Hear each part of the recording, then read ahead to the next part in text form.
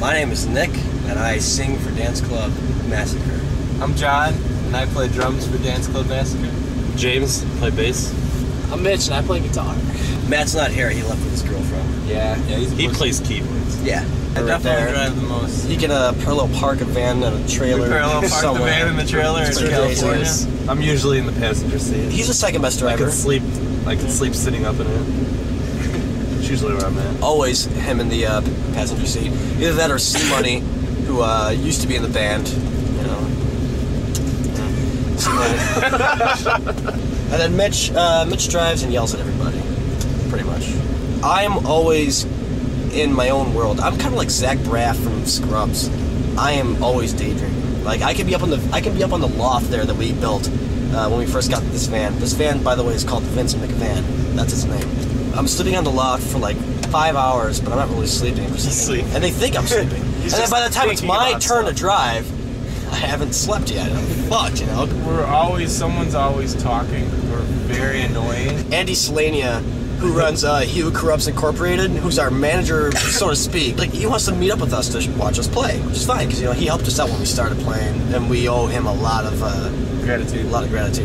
But as soon as he got in the van, within 1 minute, he was like, holy shit. He's like, I can never tour with you guys. This is too ridiculous. It's too much.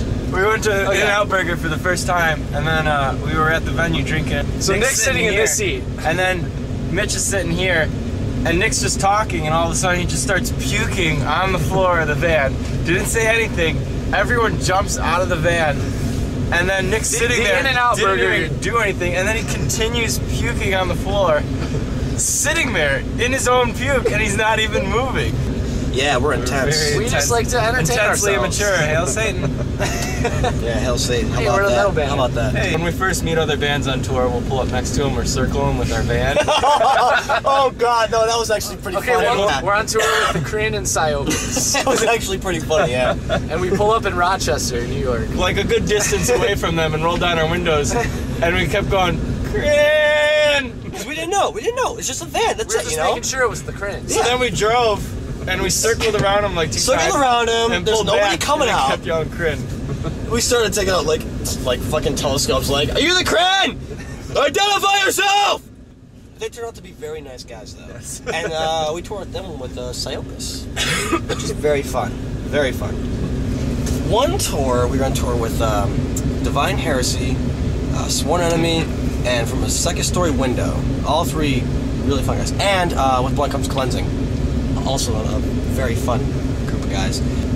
You've got Divine Heresy and Sworn Enemy just like lifting weights all the time, you know. And then on the one side there's that. On the other side, lifting weights and listening to metal. Listening to heavy metal, Slipknot, whatever. And on the other side, you've got Dance Club Massacre and From a Second Story Window, sitting on lawn chairs, drinking brews, and playing acoustic guitars and playing the little singing Kumbaya, pretty much. I thought that was pretty funny. Dance Club Massacre kind of has a bad reputation, so to speak.